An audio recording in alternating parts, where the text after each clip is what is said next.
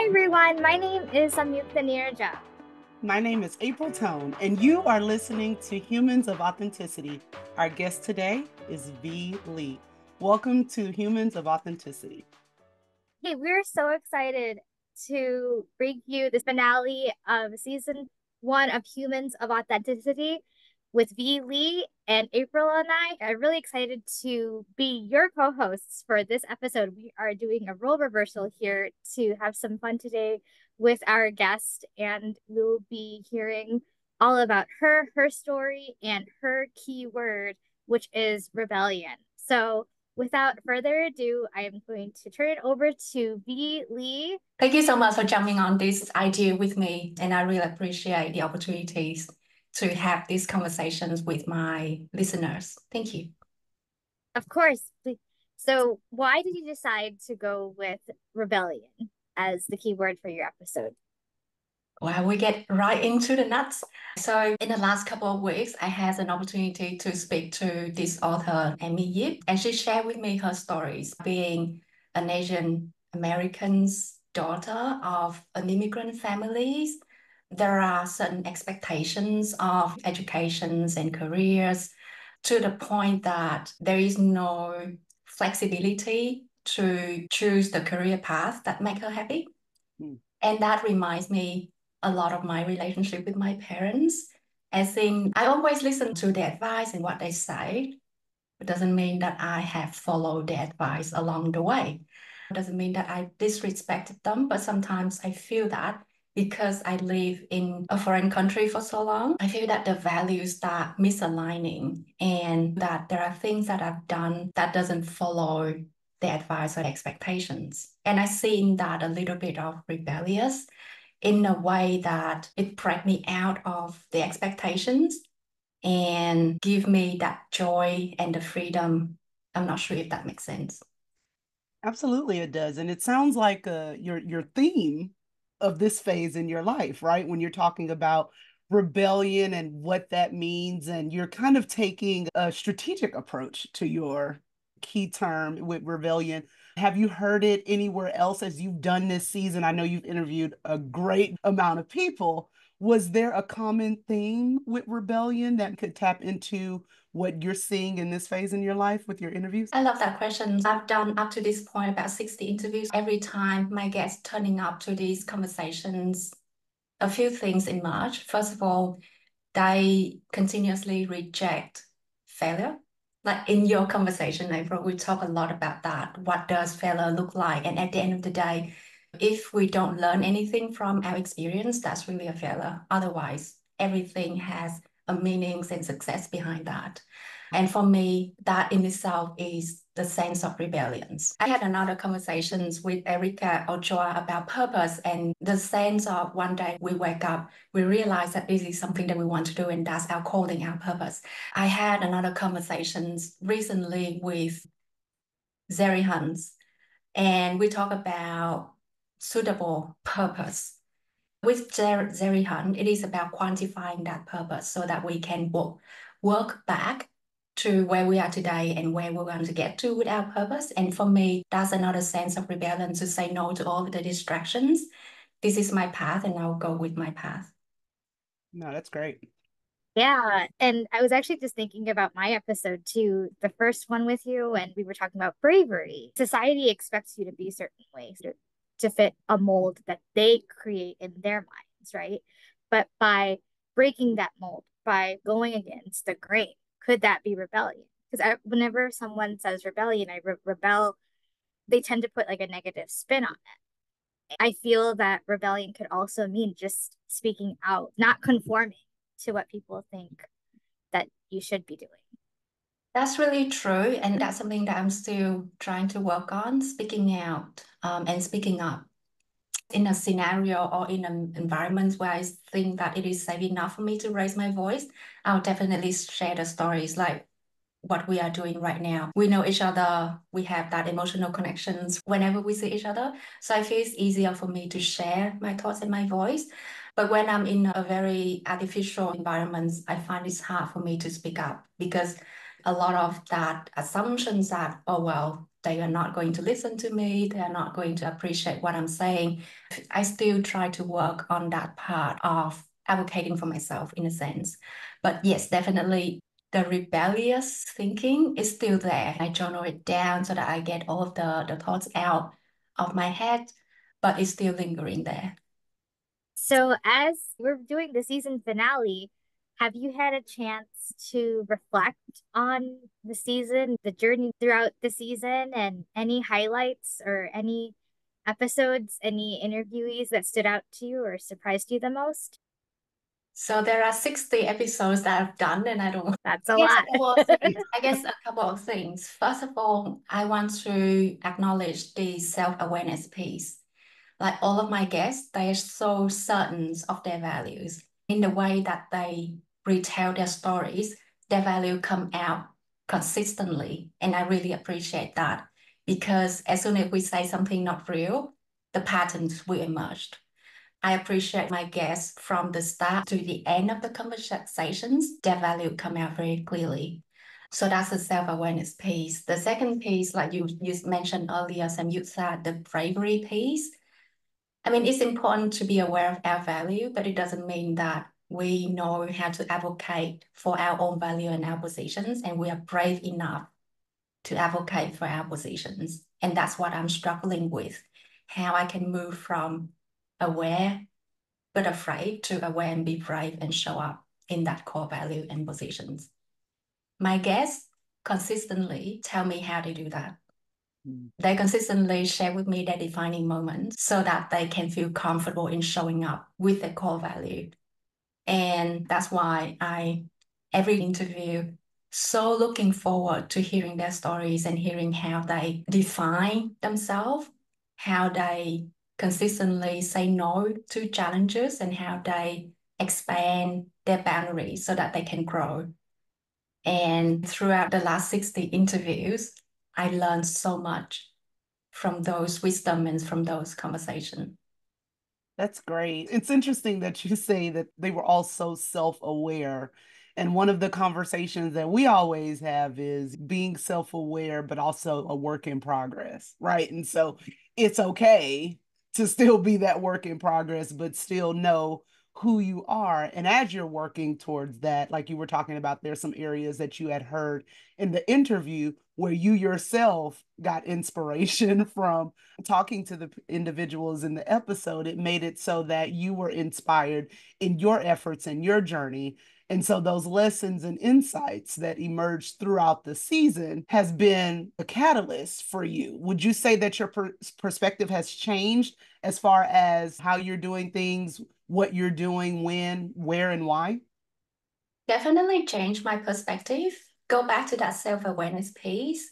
I mean, we read books, we watch documentary, we listen to interview, all of these knowledge being absorbed into our brain, but doesn't mean that we are able to express and demonstrate those knowledge, right? Right. We see a lot of people say the perfectly right thing, but not until we observe their behavior in the real scenario, then we know that, aha, they say the right thing doesn't mean that they do the right thing. There are 7 steps from the day that we obtain the knowledge until that the day that we can demonstrate the knowledge.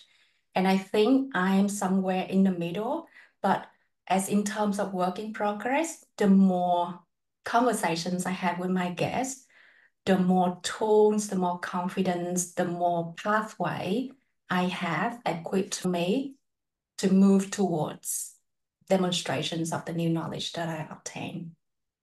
Wow. So it has been definitely a beautiful journey for you. It sounds just all the lessons that your guests have shared, that they've learned, and like what you've taken from them.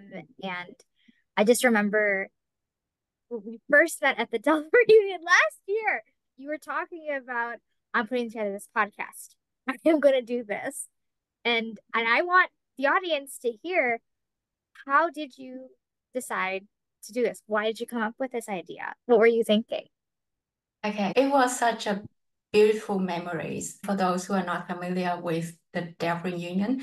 Basically, the three of us, and Yuka, April, and me, were part of the diversity executive leadership program provided by ASAE. And as part of being a member of that program, we have this privilege to attend a reunion, not only amongst our cohort, but also with the alumni of the program so that we can be part of a support community. And shout out to Visit Detroit for supporting this program. During the last reunion, which was my very first experience, I stepped into this community of so exciting, welcoming people. Shout out to Ali Brown and Rodney Cascott. I had this very heart-to-heart conversation with these two individuals about their life journey, their stories. And at that point, I wish that I could write all of those lessons down. I wish that I could share all of those lessons to my peers because there are a lot about bravery, how to show up, how to advocate for yourself, how do you protect your own positions in those stories. At some point, I thought I would write a blog about it, but then I know that the true voice of these characters will not be reflected enough in my writing. So then I thought, a podcast conversation would be a great method to record all of these conversations. And that's how it started, the idea of the podcast conversation. Then at the ASAE annual meeting last year, I attend the keynotes from Chad Foster and Damon John. And other sessions, at the end of the day, the theme of the lesson that I've learned from this conversation is how we show up in our truest sense. And for me, that's authenticity. Now, at the same time, I also know that there are a lot of buzzwords about the term authenticity itself. People say that it's not clearly defined, it's different for different individuals. So on the quest to find my own definitions of authenticity, I thought, why not inviting all of these people to join me on this conversation to share with me what authenticity look like from their own version and what an amazing learning journey would that be? So that's the foundation of this podcast program. Yeah, and when you pitched the idea, it was like immediate yes. I Right? mean, there was no question. It was like, when do we start? Are we doing it here? Are we doing it right now at the reunion? No. It's such a powerful space. Like just the way that you created the space for everyone, that you curated this opportunity for everyone to be able to be vulnerable and to be able to be like safe. Like I felt safe talking to you, and I was surprised with all of the things that I was able to talk about and bring to the table in the conversation. And just the way you were so open and the way you helped me unpack some of those things. It was a very special moment. Thank you. I think credit goes back to you guys, that self-awareness piece. So we know what our value is and we know how we show up with our values. So it just goes back to that very core of the conversations. Because again, as soon as we fabricate any of those ideologies, the truth will come out. And I like that the different individuals you got. You got some people from Delp, some people not from Delp, and it gave a space. A lot of people have podcasts, and I think that they're great. I'm not a huge podcaster, but I listen to yours. It's just something about how it's put together, the questions, and really the word that everyone selects gives us themes of the week, so to speak. I take them as things for me to focus on for that week. I mean, whether it's rebellion or bravery or failure, it's always something to be looked at and to be twisted into a positive outlook. And so, in doing that, you engage your audience, you set this platform, you say, okay, we're going to do it. Your cheer squad is there. I mean, like anybody who knows a Delper knows that it's an automatic cheer squad. So Hello. we are so ready at any given time. So you've got that going.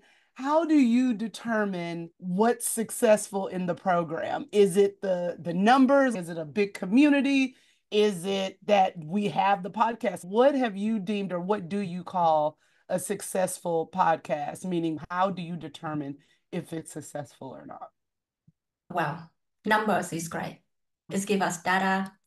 It gives us the reactions from the market. Having said that, my focus never been on the numbers.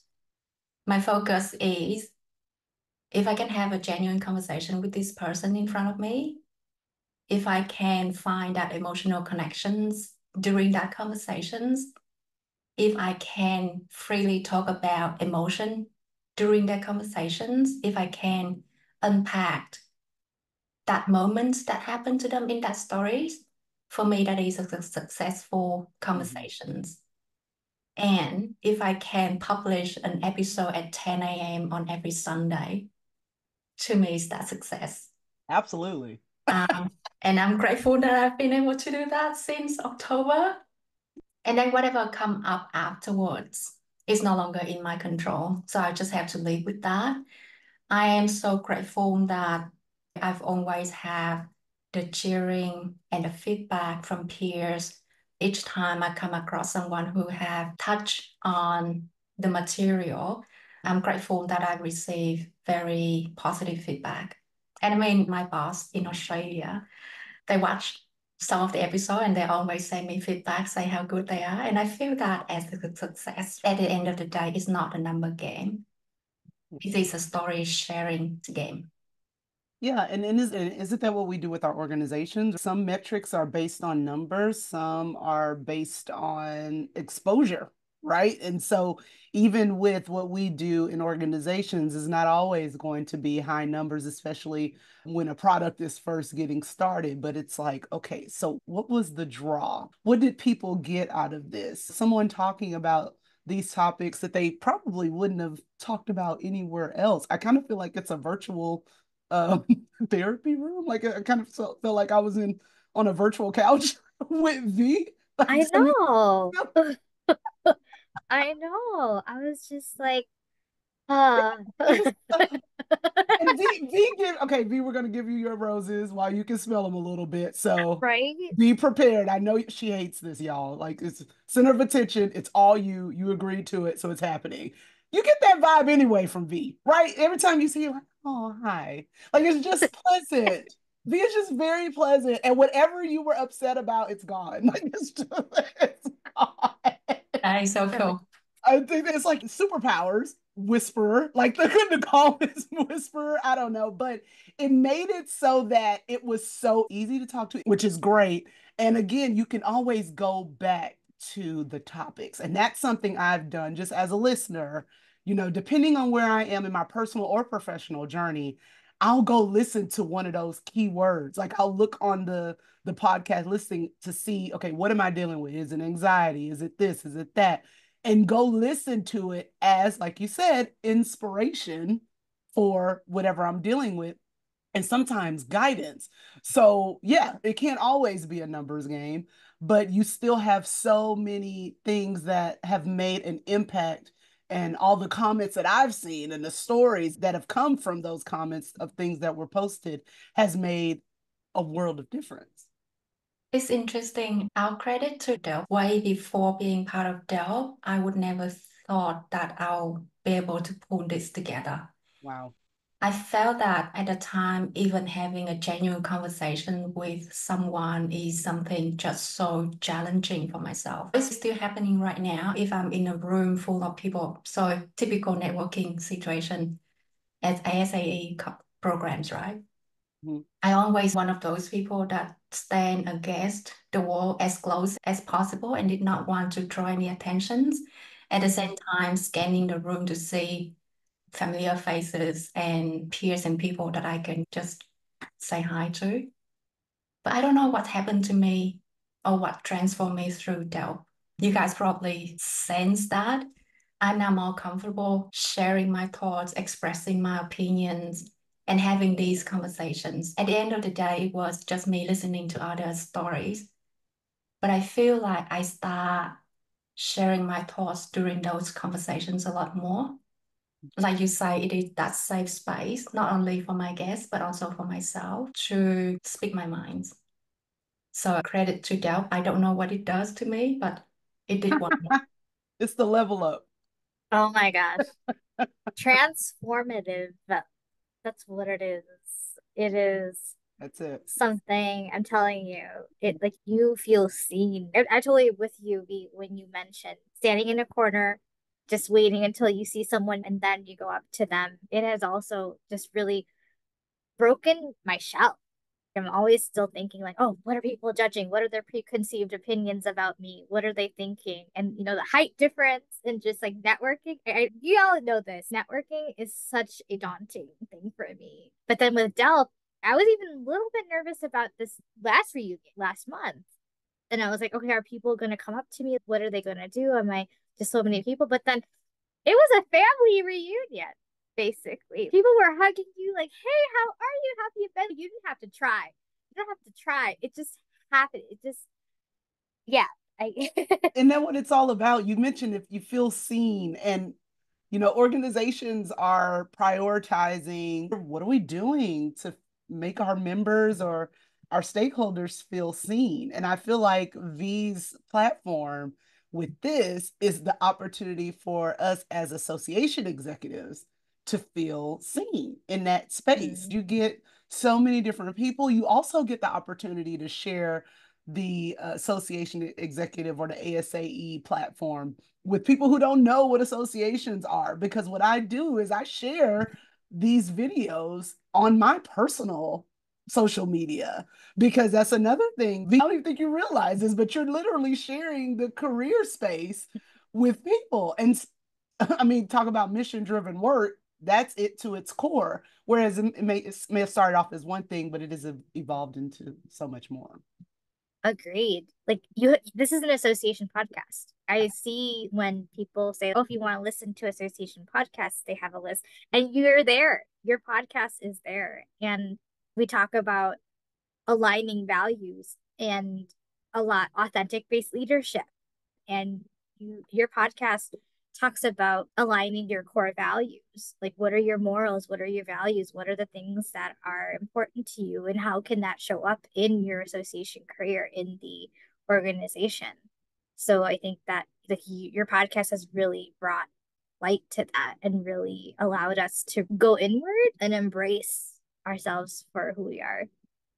Thank you for that. I appreciate the feedback. It's interesting about the going inward piece and introspective. There are guests coming back to me after the conversations and just say how insightful those questions are, and some of the questions even lingering in their thoughts. Sometimes they want to reduce certain part of the conversations, respond again to certain part of the conversation. And I felt that it is, like you say, one of the unintended consequence of the interview. It helped my guests to go back to that very core values and unpack and see what that really means for them. And I think that's absolutely important in this day and age where there are just so much distractions. The simplest thing to do is just go back to our core values and slowly see how we show up and protect those core values. Going on that, have you had thoughts about what the next season is going to look like? What you thinking? Hopefully that I can pull this off. I have idea for the following 2 seasons. Now, first of all, I'm in the stage of my career when I'm thinking about my next step. And, the only way to go is go up, right? So I'm trying to envisioning what does up means for me. What should I do with my core values when I'm moving up? How do I protect my core value as I'm moving up?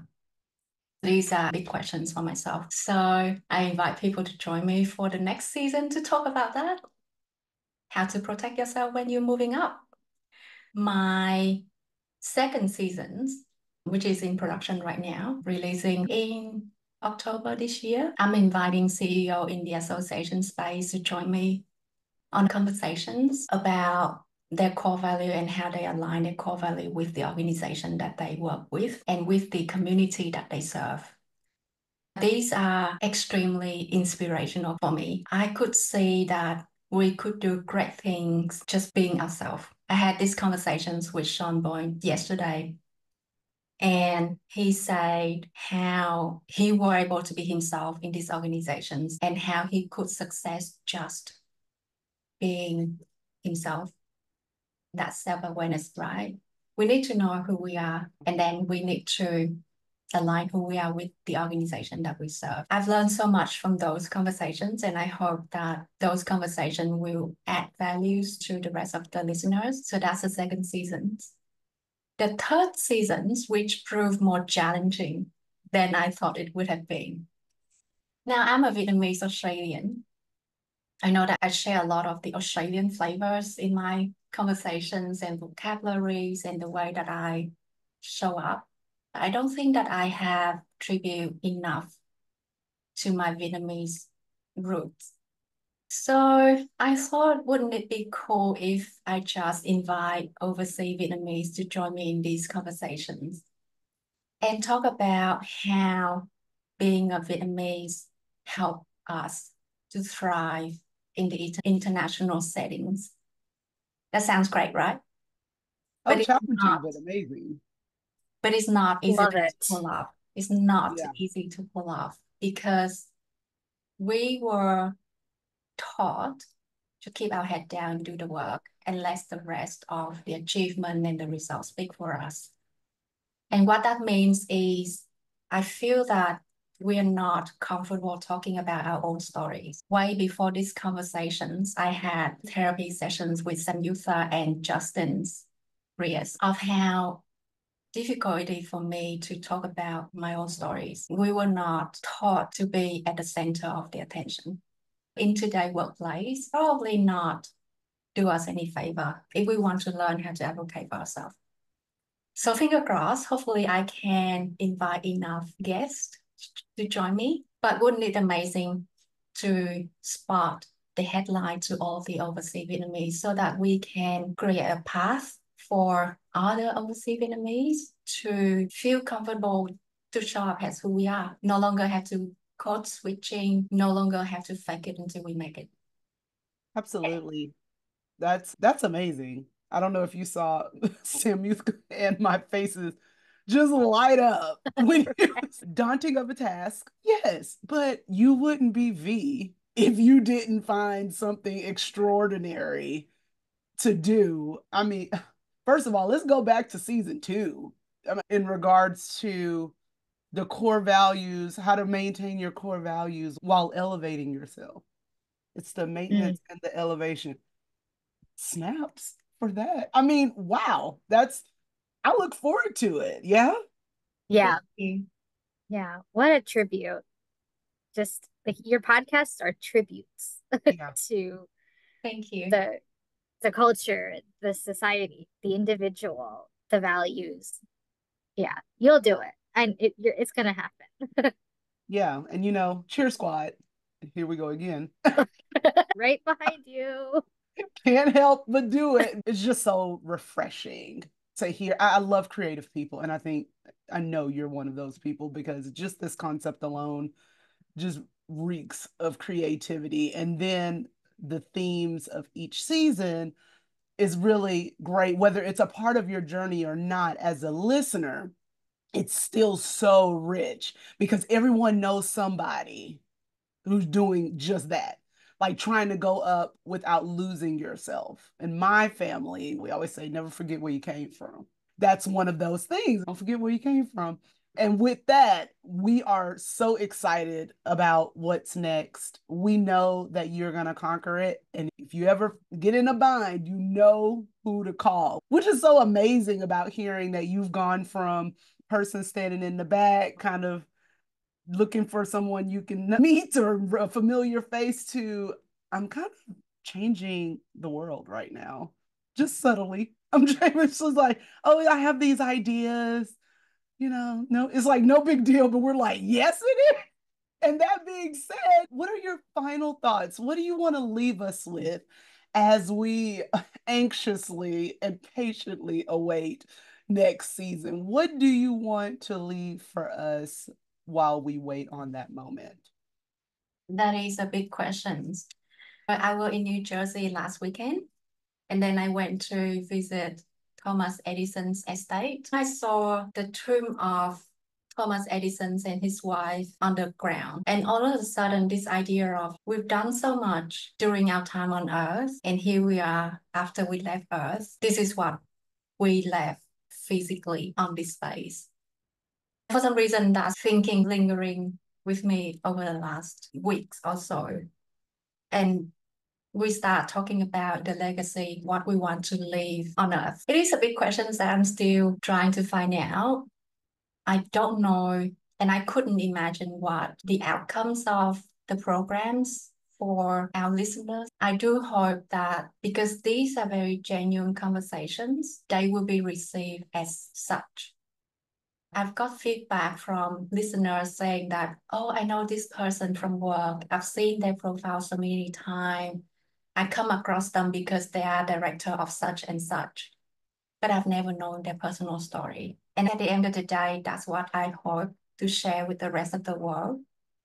The person behind the title, the person behind the organization, the person behind big media campaign, success stories. And go back to what you mentioned earlier. Once we get to that personal space, then we can start finding similarity and we start seeing the path for us based on those similarities. And I think that's why representation is important. Once we see someone that look like us able to achieve that, isn't that inspiring? Oh, yeah. And we are in such a hopeful moment of history. Isn't that inspiring if someone that look like us can step into that position? Yeah. Wow. Again, with this. Oh my gosh, you have been so insightful. And I know being on the other side of this virtual video is so different. And we thank you for playing along with us as we wrap up the end of this episode. Thank you again for sharing your story with us and your listeners. We're just so grateful. Samyuktha? This was fun. This was fun. Like April said, thank you for having us be a part of this conversation and for you in providing this platform for authentic individuals to share their voice and share their story. Yep. And to all the listeners out there, stay tuned in the fall. It's going to be a doozy. We'll see you next time. Thank you so much for entertaining my idea. I really appreciate. Love it. My name is Vili and you are listening to Humans of Authenticity. Until next time, thank you.